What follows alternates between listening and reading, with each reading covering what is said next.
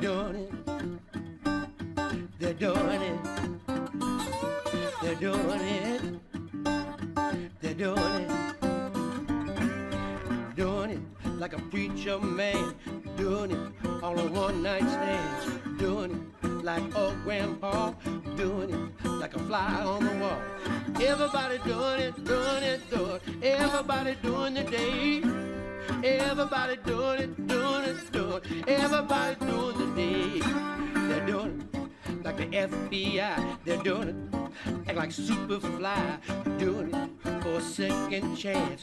Doing it for a song and dance. Doing it like a big fat lie. They're doing it on a phony smile. They're doing it in an automobile. They're doing it on 4 flat wheels. Everybody doing it, doing it, doing it. Everybody doing the day. Everybody doing it, doing it, doing it. Everybody doing the day. Boy, I'm going in now. It's good to see you kids there. Nice to see all you. Wow, what a night. What a night, huh? How beautiful can it be out here? Oh, yeah. Whew.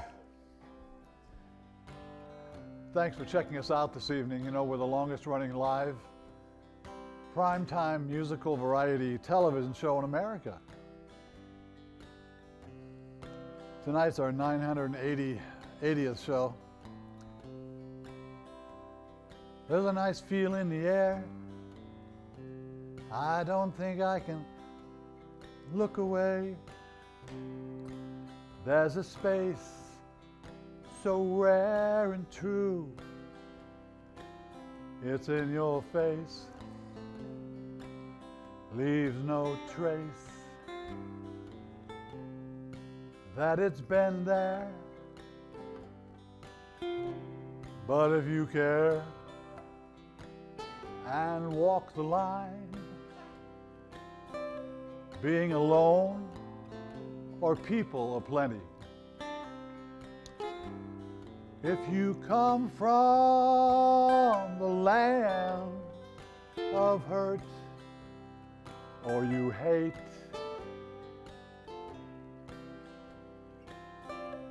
drop the bone, drop the bone.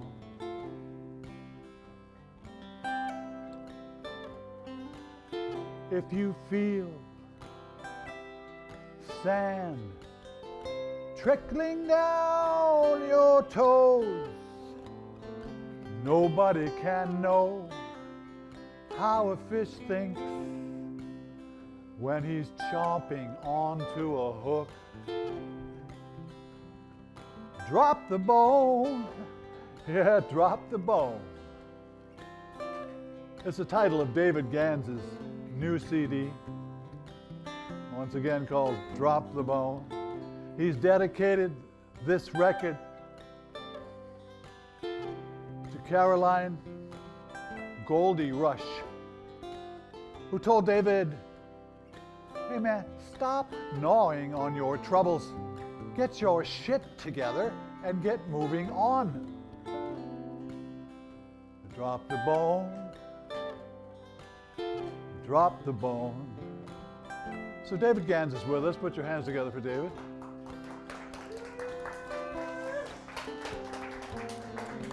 Also, through an interview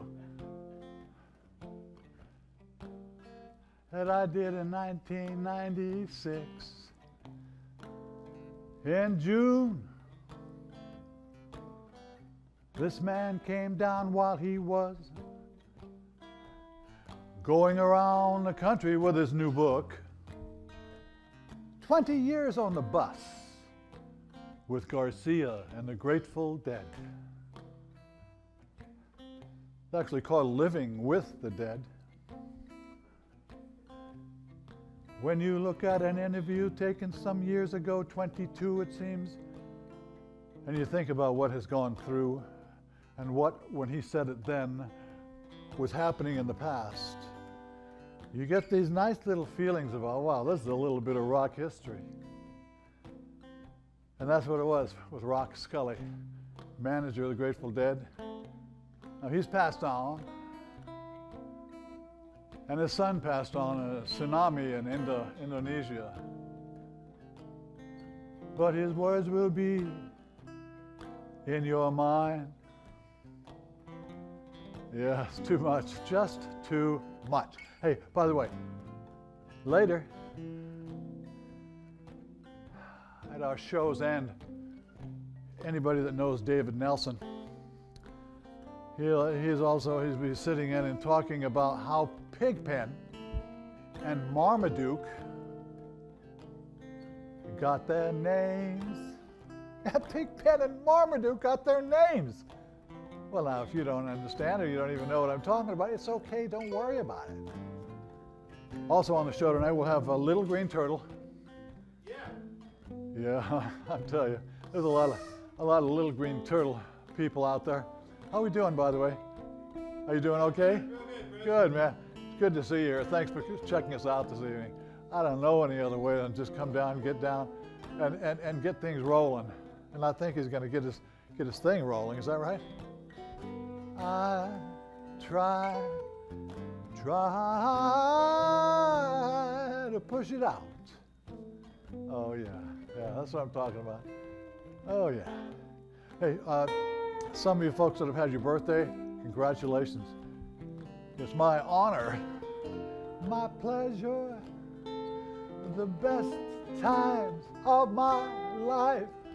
I've got to tell you, it's my wife and I's 47th wedding anniversary. I'm so pleased. That's my baby. That's my honey. That's my love. So right now, I would like all you people, if you're here in the audience, or you people up top, you people at home, check us out and get into the feeling of Mr. David Gans is on our stage. Put your hands together for him, please. Yeah.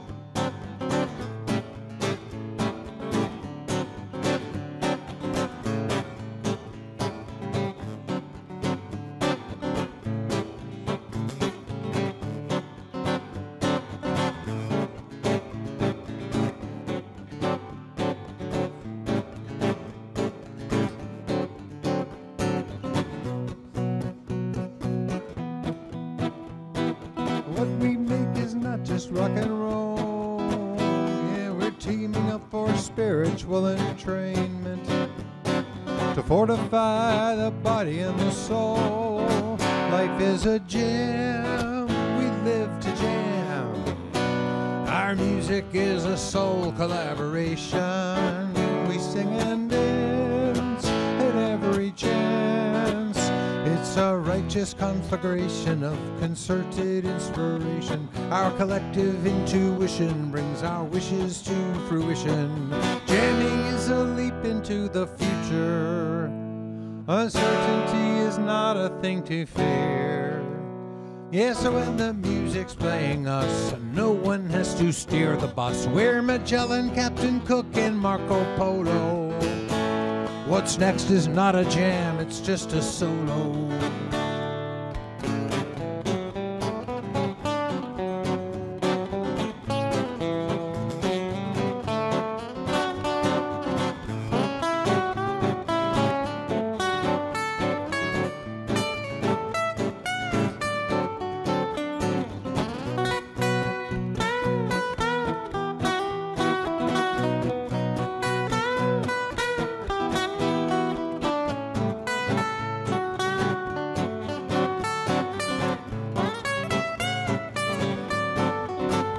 Yes, and we don't know where we're going until we get there.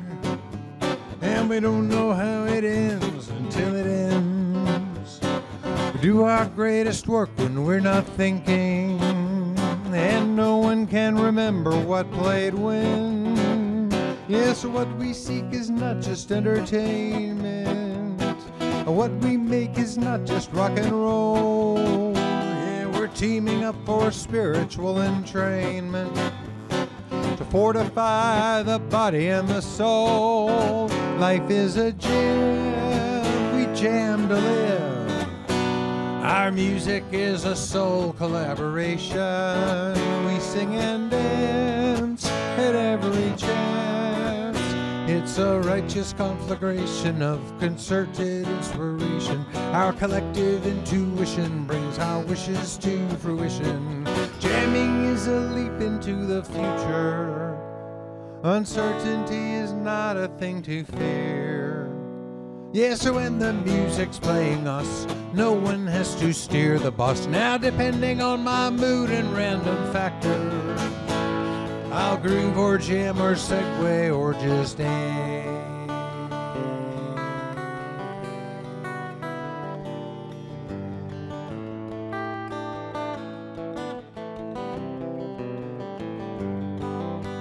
I'm looking for a melody, sing a simple song. I'm just a little lonely now, but there's nothing really wrong. I find my inspiration where it's been all along. Blue roses,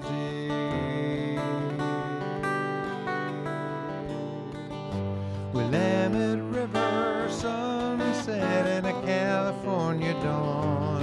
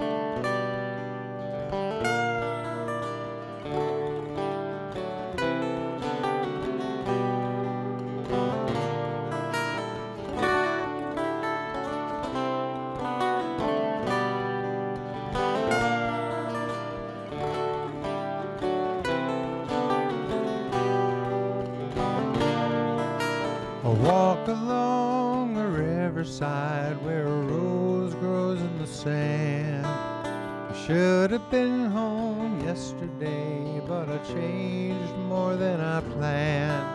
The sweet bouquet of springtime that jumped into my hand. Blue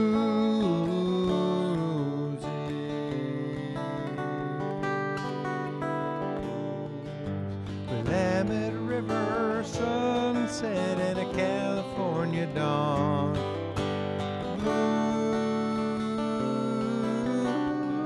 roses, the rose is sweeter when the blues are gone.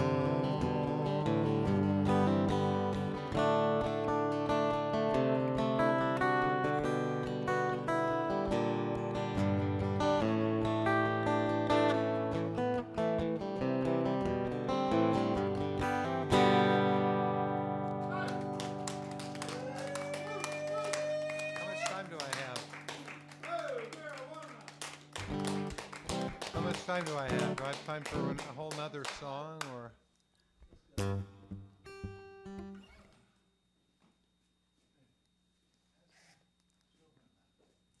Oh my God, I have 5 more minutes. Good, I guess I'll play a whole nother song then.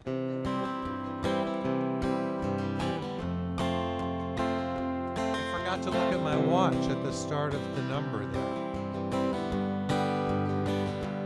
If just one dream could come true, I know what my dream would be.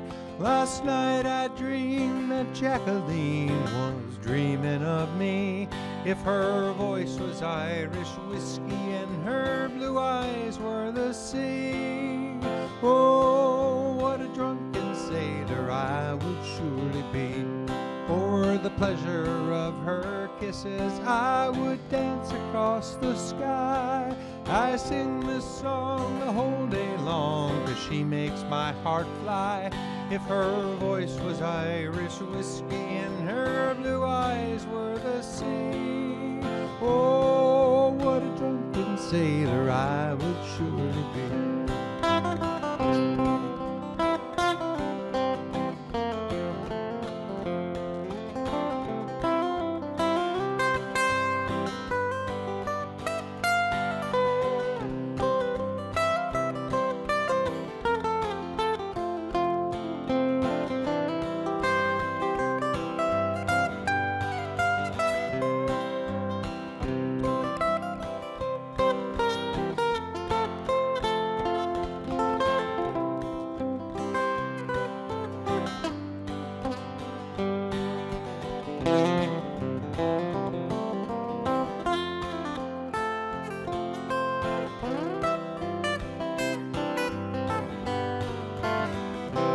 I put toothpaste in my beard and brush my teeth with shaving cream. I'm all confused and so bemused by love for Jacqueline. If her voice was Irish whiskey and her blue eyes were the sea, oh, what a drunken sailor I would surely be.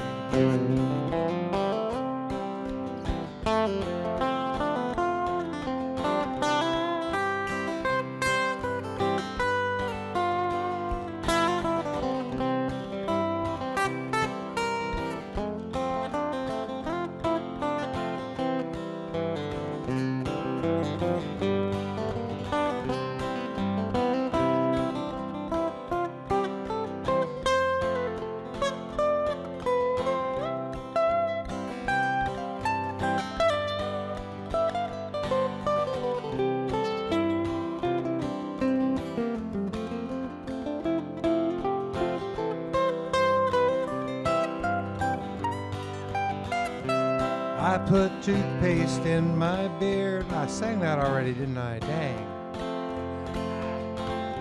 I was supposed to sing the first verse again. Hey, this is live, everybody.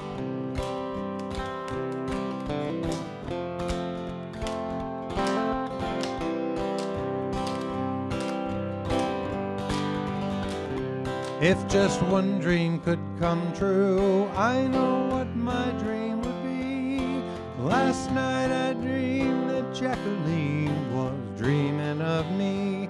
If her voice was Irish whiskey and her blue eyes were the sea, whoa, what a drunken sailor I would surely be.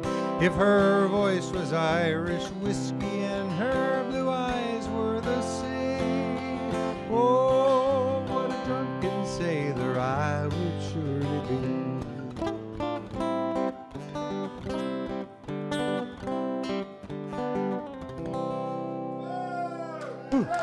Ooh. Yeah. Very nice. Oh my God. Do we get a close up? Oh yeah. Drop the bone. Yeah. And by the way, he's got this great bonus CD with us. I know you have a bonus too. All right. Yeah. And this smaller one, which kind of fits inside this one, has some of the songs that are on the first one. It's just like a little different, a little fast, a little slower, a longer deal. It's really a sweet thing to do. Yeah, this is his 11th CD that he's put out. Yeah, Drop the Bone. And the person, by the way, that's done the work on the front, I can't remember. Her name is Vikitsa. Oh, Vikitsa. Bolinas Vikitsa. Yeah, look at here. I don't know, is there somebody there that has one of these? Yeah.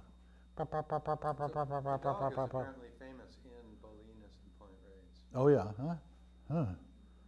Well, he sure picks up a nice bone, man. Hey, by the way, I didn't. Not too long ago, you had written this song with Blair Jackson, or this book. This is all a dream we dreamed. Did you guys catch this? Huh? Look. Yeah. So you're just doing so many different works.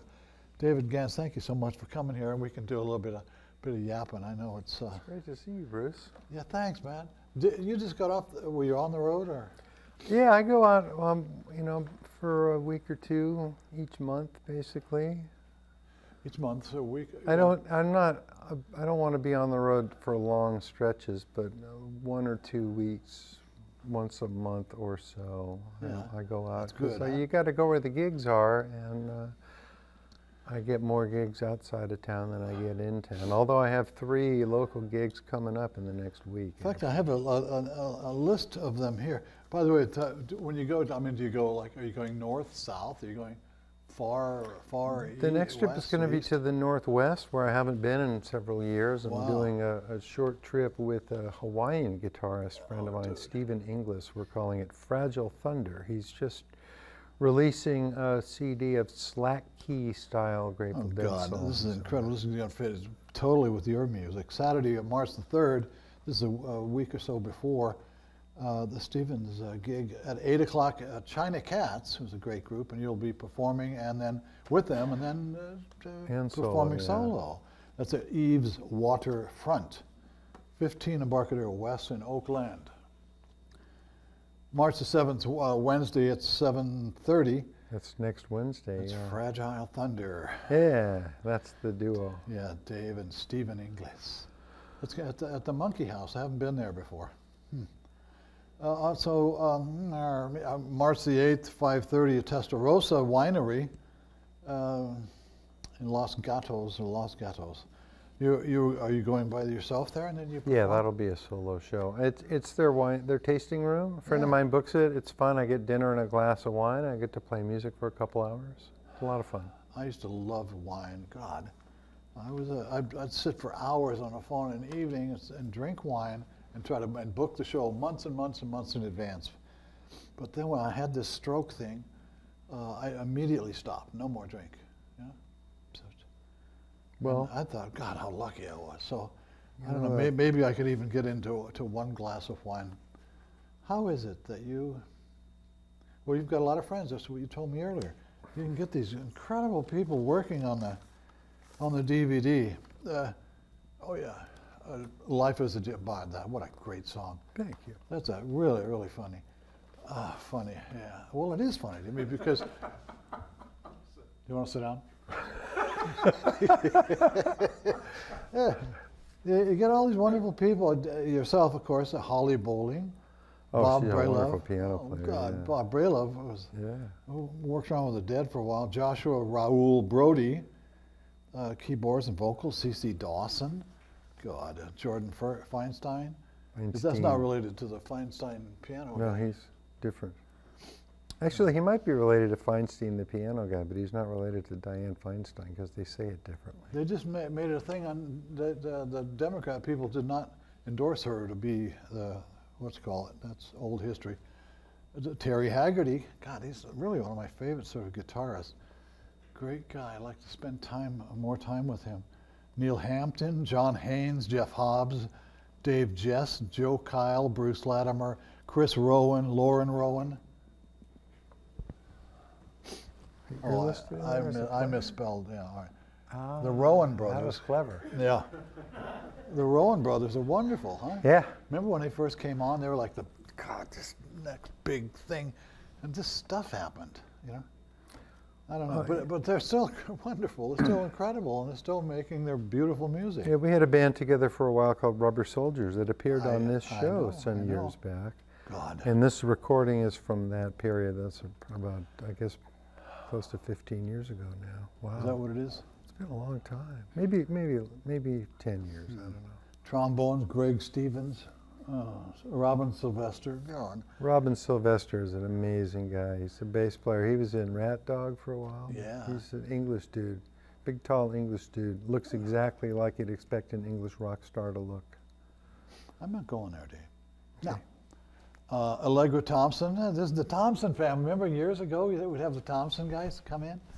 Eric would come and Susie, and then Eric alone and Susie. Violin, vocals, mandolin, gee whiz. Joshua Zucker. Pretty swift stuff, man. I'm really pleased you've gotten it together. And with this group of people, my God. And you just sat down. And how did that's the other thing on the CD. How did you sort of sit down and begin it? What was happening with the dog issue? Was somebody else? Was Peter Rowan or somebody doing something? The name, the title comes from a phrase that I learned from my late business manager and spiritual advisor, Goldie. Goldie, yes. She used that phrase as a way of saying, stop gnawing on your, stop obsessing, basically, is what she said. And the phrase stuck with me. She passed away quite a while ago now, 2005, and but I keep her with me all the time. And that phrase just stuck with me over time. And some years ago, I was at a music festival out in Ohio, and Peter Rowan was also there. And it occurred to me that he would be a good guy to work on a song with the idea of Drop the Bone, because he was a friend of Goldie's as well. Yes. And he's a Buddhist, So the notion of letting go and owning your suffering and stuff was kind of what I wanted the song to be about. And we spent a couple of hours together in a hotel room out there in Ohio. And then we spent another couple hours at his place out in West Marin. And we got somewhere with a song. And then I kind of lost touch with him for a while. And several months later, his manager called me and said, I need your publishing info. Pete is recording your song. Yeah. And you listened to it and you sort of kind of liked it, but what happened? I loved it. It's a great song, but it is so far removed from what I had thought we were writing and what I think that song should be about. Right. That phrase, what that phrase means, right? But I certainly don't begrudge Peter his decision, and as a result, I have a co-songwriting credit with Peter Rowan on one of his records, and that's a thing to be proud of. Pretty damn nice. I agree. But the phrase sticks with me, and so I stuffed it into another song, a song that's on this record, a song called "Summer by the Bay." Yes. And my use of it there is also inadequate. It doesn't really address the question at all. In fact, it's kind of a cheap use of the line as I think about it, because it's the last verse is about a guy who's looking for a job, and he says, I told my dog to drop the bone and find us a gig. So I kind of abused the phrase too, now that I think about it. I've certainly done that many times in my life. Hey, you put the bonus thing here, but you also, let's see, there was a little, where in the hell are we at now? There's a booklet inside. Oh, it's in here, yeah. I can't even see anything anymore. Yeah, this little guy, God, I couldn't get it down. It's so small. And I'm sorry. Well, no, but it's good because you're not doing it for old turds like me. You're doing it for young people. No, hey, and dude, I'm an old turd like you. We have the little. Don't call me an old turd.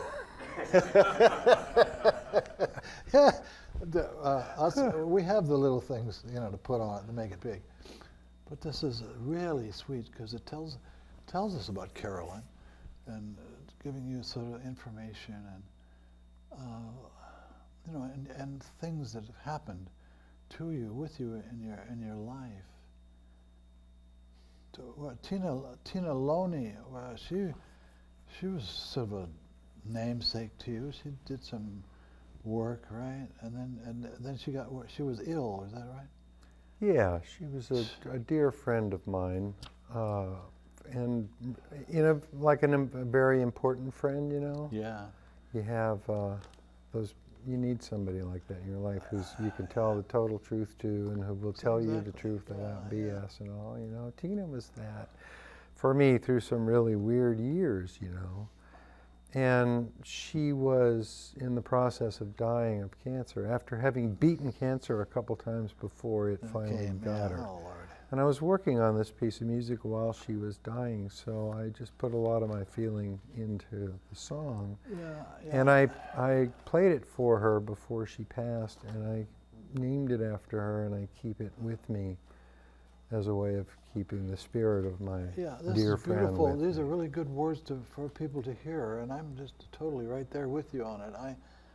Once again, because we only got a few seconds left, Saturday, March the 3rd, 8 o'clock, you'd be up at China Cats, and you play with them. And with the China Cats. With the China Cats. And Eves Waterfront in Oakland. Eves, yeah. It's in Oakland. And Wednesday the 7th, Fragile Thunder, David, and Stephen Inglis. That should be really interesting.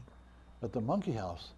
Boy, it's got that nice, you got the little rain coming down, baby. Ooh. Yeah, I hear that. Thursday, March the 8th at 5:30 at Testarossa Winery. That could be a fun thing, too. Yeah. That's in College Avenue there in Los Gatos.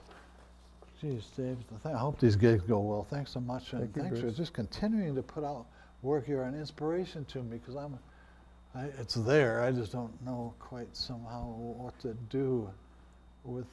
I have to overcome sort of my physical stuff and my mental, and you're helping me. Thanks so much, man. You're a good cat. It's great to see you. Thank you very much. Put your hands together. Yeah.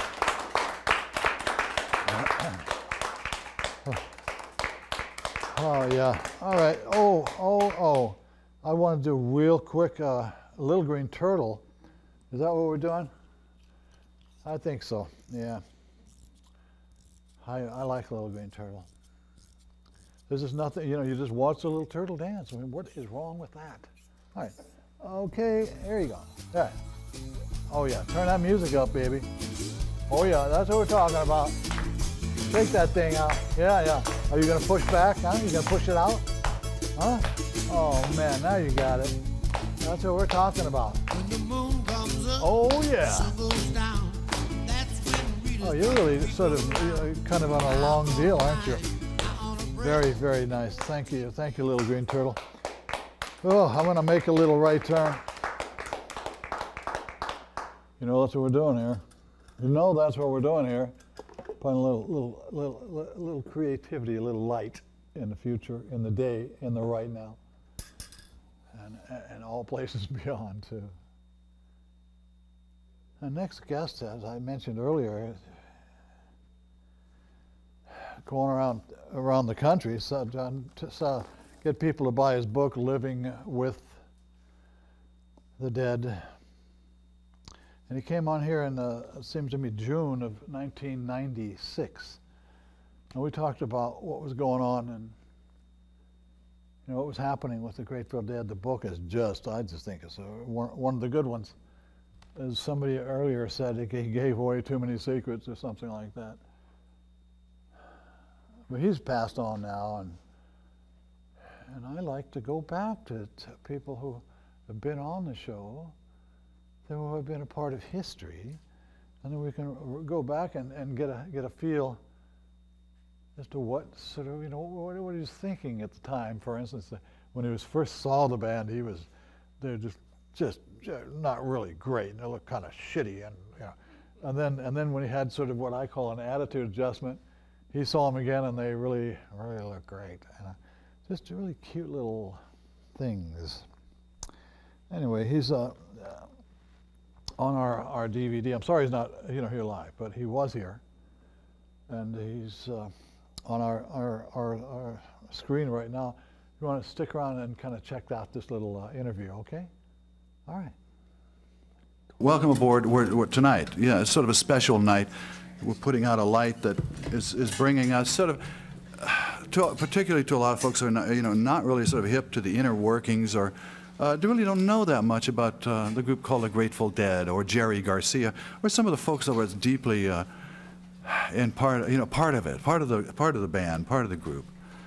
And I thought, well, this would be nice. This would be a good thing, and we haven't heard enough of what's going on. What how did these people start? What in the world made them? How did they even get going? How did they come across a young kid with a big old toothy smile? How did they get him to be the manager of a group. Then it was, I guess they were called the Warlocks, but they were changing their name to the Grateful Dead. How did they get this kid, who was just, I don't know, some weeks before, he was in Jungkress, Switzerland. He was trying to graduate from grad school, sort of working on that to become the manager of the Grateful Dead. I want you to stick with us. We're going to get into this as much as we can. This gentleman, his name is Rock Scully. He's written the book, Living with the Dead. Would you put your hands together for him?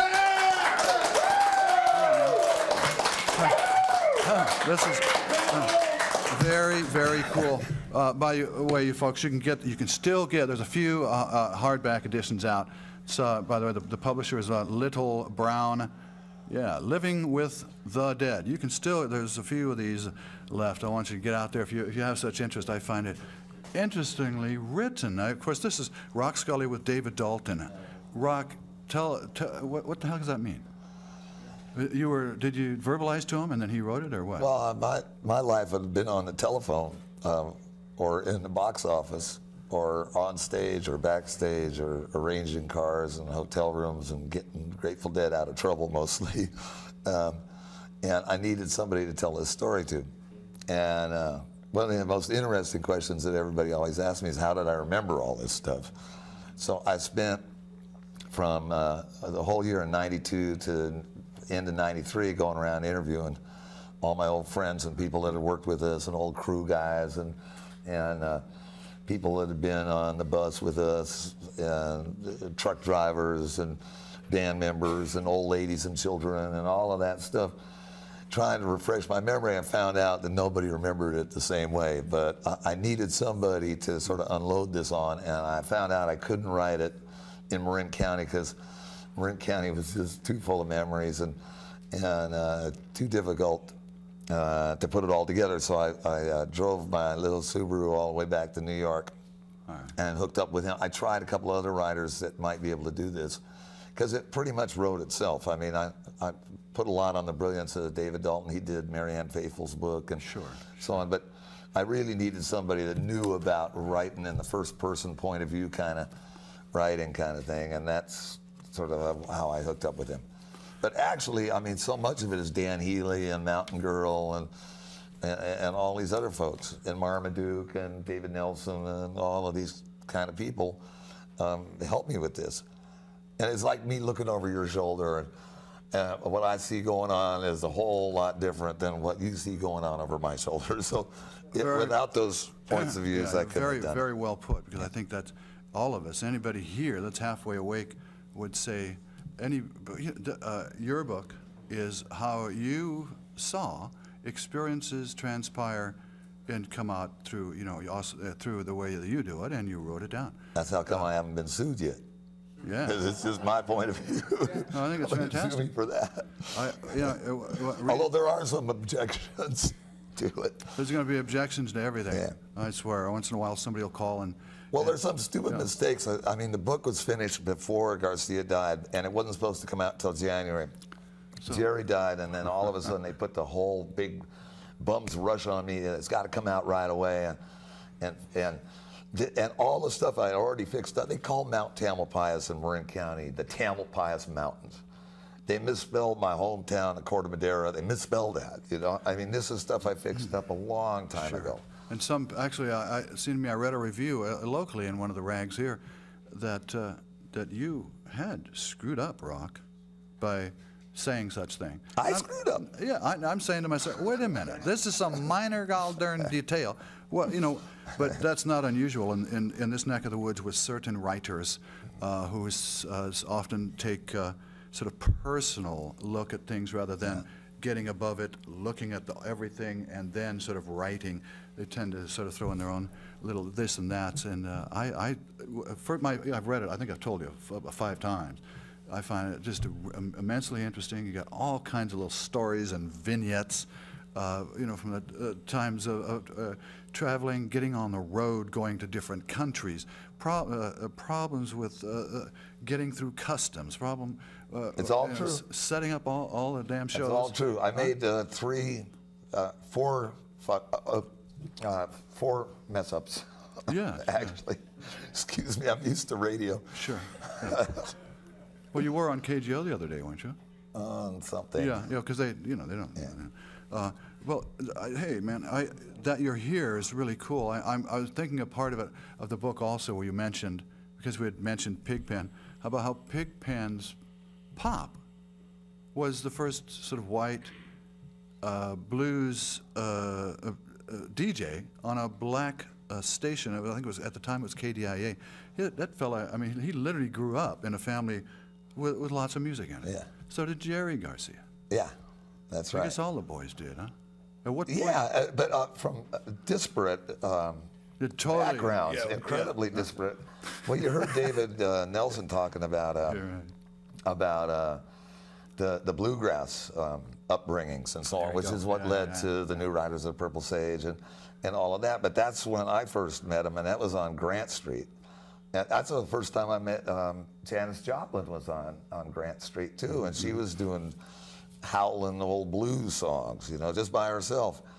And Garcia was picking a banjo, and I mean, it was wonderful music and everything. But they had to make the transition, and Pigpen was the guy that had the knowledge of the blues. Sort of the leader. And so to go to electric music, they kind of took the lead from the Rolling Stones and somewhat from the Beatles, but mostly from the Stones. And the fact that English bands could be doing American blues and doing it funky and getting on KYA and KFRC in San Francisco and all of these stations and playing really wonderful American roots music. So Pigpen was the guy that knew the blues because of his dad. So that's sort of how it progressed into electric music. There's a part in the book, Rock, I want to read some of this, where you're at first you sort of really didn't think these folks could sort of make it. You had lots of doubts. And some of the stuff that you had written down here, I'm going to read this out. It won't take too long. I know you had an attitude adjustment, and you start off with, I try making a cold, professional assessment of the group while I still can. Well, I was a promoter still. All right. I began taking inventory of the band members. Okay. There's the leader. This is rather embarrassing. Here's a Ponchi's Hell's Angel type with dirty hair down to his tits and greasy leather vest covered with mojo pins. There's a Mexican-looking guitar player with pyramid hair, a receding chin, and a missing finger. The bass player has a full Prince Valiant page boy do. There's the second guitarist, a startled, long-haired child who could be a girl. And then there's this surly juvenile delinquent on drums. A sorrier bunch you never saw. I mean, it's just frightening, actually. You know, they're never going to amount to anything. Just another local band getting gigs on Friday and Saturday nights, playing dances in high school gymnasiums. And then later, Rock, you sort of had a reappraisal. And you wrote, okay, so they do bluegrass, blues, Beatles, folk, and jazz, all in the same song. Well, that's original, isn't it? And you know, the more I think about it, there really is no such thing as a song. No, all songs are the same song. Top 10 hits, singles, jukebox selection, it's all, well, you know, arbitrary. I mean, music biz categories, ways of packaging this stuff, shipping units. Well, so you had a little change of heart and you got into these people. What sort of, in your heart, sort of got you to a place where you thought, man, this cat's gonna happen? First of all, being a promoter, I was one of the founding members of the Family Dog up in San Francisco. Right. I was tired of burning bands because my job was to make sure that the promoter, namely me and my partners, actually came out ahead at the end of the concert. So whatever we could do, that's what Bill Graham did to us for years and years and years. So it was my job to, but I didn't like that because I was really in it for the music. That's what I wanted to hear, was the music. And so when Owsley offered me the opportunity, and I had seen these guys already, Kesey turned me on to them, a couple other people had turned me on to the Grateful Dead, and I'd seen Garcia in the bluegrass era on Grant Street and so on. I hadn't been down to Dana Morgan's, but I knew about Dana Morgan's. I knew Joan Baez. My father was her godfather, and so I was very hip to the music. My father also was one of the guys that started the Monterey Jazz Festival, so I knew a lot of jazz musicians and so on. I had kind of a classical upbringing, listening to music, and been educated in Europe and all that stuff. But when I heard these guys, saw them first, it was frightening, just like I said it there. But as I listened to them, there was like more potential there for jazz and the blues and rock and roll and bluegrass and country and all of that stuff. I mean, it took us years to move through all of this because we started out as a blues band, then we went in through the period of American Beauty, Working Man's Dead, where we were doing more American roots, more out of the bluegrass and country stuff, and we're working with the New Riders of Purple Sage and all of that. So, and not only that, there was, of course, psychedelics thrown into the whole mix, which was giving us, on a song like Love Light or one of these old blues songs, giving us these long extended breaks where a 3.5-minute song would end up 17.5 minutes. And I wanted to protect this. And so I got into it, and I went back to my connections in the jazz world and figured out, well, it's in the book also about how I try to figure out what to do about that 3-minute thing that they give you 2 cents for, called a song, and there's got to be 12 on the record and that kind of thing. So it became much more important for me to protect the rights of the musicians than it was to try to promote shows. So Owsley offered me the opportunity. I came down to the Big Beat in Palo Alto, saw him, went through this whole revelation. I think psychedelics could have had something to do with it. But by the end of the evening, I was convinced, you know. So the band, we only got about a minute left, so we need to keep it a little on the short side. But now that sort of, you know, Jerry has passed, do you in your heart see anything going with the Grateful Dead? I mean, you see them sort of picking up and moving along? Well, I think that's what they're doing. I haven't heard Mystery Box yet. Right. I've heard Rat Dog. Actually, I heard Rat Dog the night before Jerry died.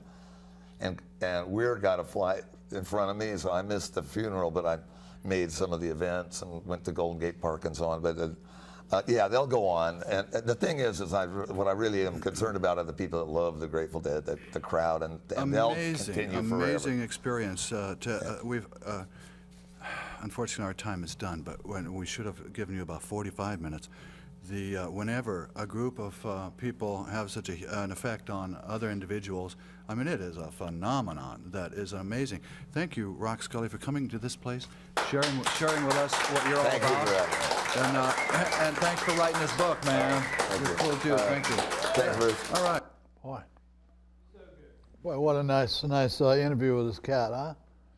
I much prefer he would be alive and be kicking. I thought his writing ability was wonderful. Anyway, that's what it was, and that's what the time was in '96, and here we are right now, and it just kind of fits in. It fits in because you're here, we're here, and we're going to go back to the fellow that kind of opened our show, and he's going to give us another flavor, another big piece of his whatever, and you can put it in your mouth or put it in your brain. Whatever you want to do is cool. David Gans is on our program now. Put your hands together for him. It was a great interview there, Bruce, with Rock Scully. That was fabulous.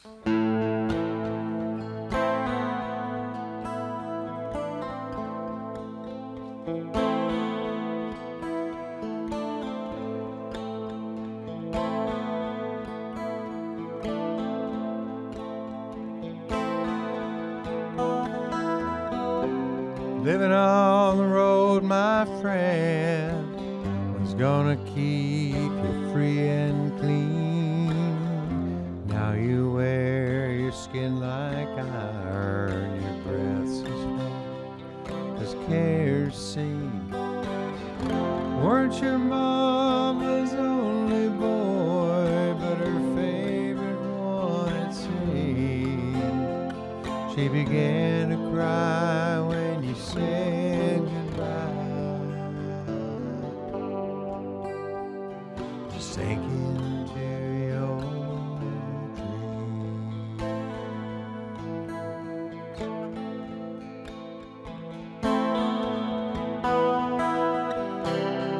Honcho's a bandit, boys. His horse was fast as polished steel.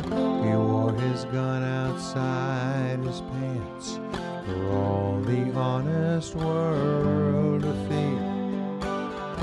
Honcho met his match, you know, in the desert down in Mexico. Nobody heard his dying word. That's the way it goes. All the federales say they could have had him any day. They only let him slip away. Out of kindness, I suppose.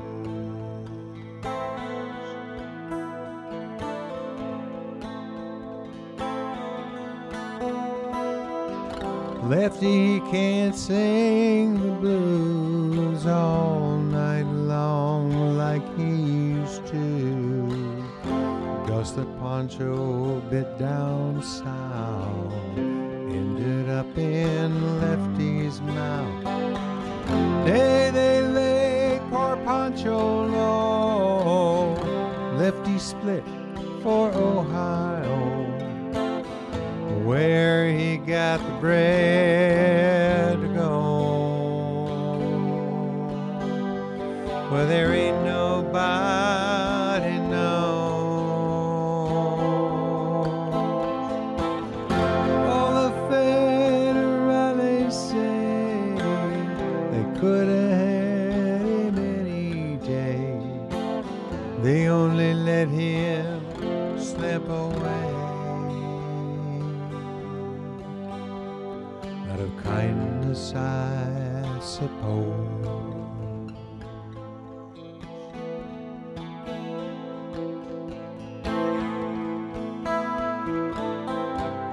Poets tell how Poncho fell. Lefty's living in a cheap hotel. Desert's quiet and Cleveland's cold. So the story ends, we're told. Poncho needs your prayers, it's true, but save a few for Lefty too. He only did what he had to do. But now he's growing old. All the federales say they could have had him any day. They only let him go so long. Out of kindness, I suppose.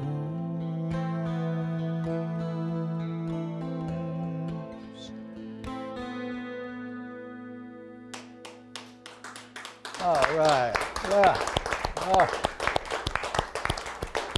David Gans, thank you so much, man. Thanks for bringing your feel to everybody. Everybody was just sort of getting this right here from all over the joint. Oh, by the way, you know, this is our 47th anniversary of being married. 47 years, the same gal. I just love her so much. She's really basically taking care of me. I want to also bring back to television a young man who was David Nelson, and he was just sort of talking to us about how Pigpen and Marmaduke got their names. This is on a show we did back in 1996. So whenever you're ready, you can go ahead and do that if you wish. That got to be a regular thing. That's where Pigpen got his name too. It was after a Boar's Head scene one night, and after every night, after playing, you know, that's the official gig, so to speak, you know. There's tapes of this too, but anyway. This is good stuff. We're coming out of the store, and there's not a tape of this. We're coming out of the store, and everybody's milling around, and after the thing, we would all decide on where we were going to go to the party, usually Susie Wood's house. And so her house wasn't available this evening, and somebody suggested one house, and it broke up into factions. No, I'm not going there. I wouldn't be caught dead there. No, let's go over here, and everything. And Pigpen said something, which I can't remember what it was, but Sherry Huddleston turned around. He was Ron McKernan before that moment. Sure, sure. Sherry Huddleston turned around and went, "Oh, Pigpen, give me a break. You're always saying," and everybody just went, "Pigpen." You know, and it stuck. You could see him. Same with Marmaduke, you know, it's like Marmaduke got his name. He brought, Rick Shub brings him in my room, John Dawson, and says, "Dave, don't you think he looks more like a Marmaduke than a John?" And I went, "Marmaduke." And you could see his eyes just sink. You know, he knew that was going to stick. Oh no, I'm going to be Marmaduke. Oh. So you're on the inside story there. It's funny how things are that way, aren't they? Somebody has an impression, they put it out, and then 5 years later, somebody comes out and says the very same thing, but in different words. It's hard to say. I'm just a guy in TV, and I've been doing it for a long time. And we're real pleased that you've been checking us out. Thank all the people who have been working the television show this evening, and thank you, Pauline, for making this. She's our guacamole princess. You know that, right? Yeah. Oh yeah. She's just doing great. We did a wonderful shoot a couple of weeks ago on a Saturday. Dave, or Ed, is that his name? He's our director. It's hard to tell because his hair is, he can't even, I don't know, he's weird anyway. But he and Steve Brown, we went up to Lakeport, and we did a show on a friend of mine who's been on all kinds of late night radio TV shows. Throughout his 60 years of playing music, and nobody knows who the hell I was, and we went up there, and it was just a laugh riot of wits. A really cool time. So thank you, kids, for doing that.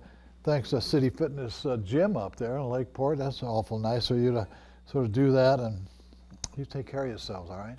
I'm trying to do my best and put it out. We'll talk and see you before too long, all right?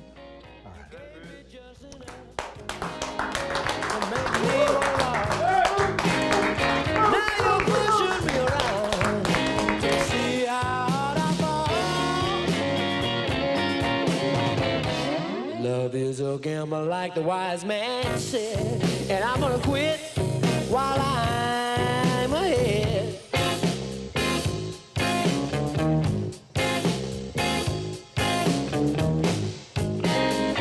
I'll take what you give, baby, for the sake of mankind.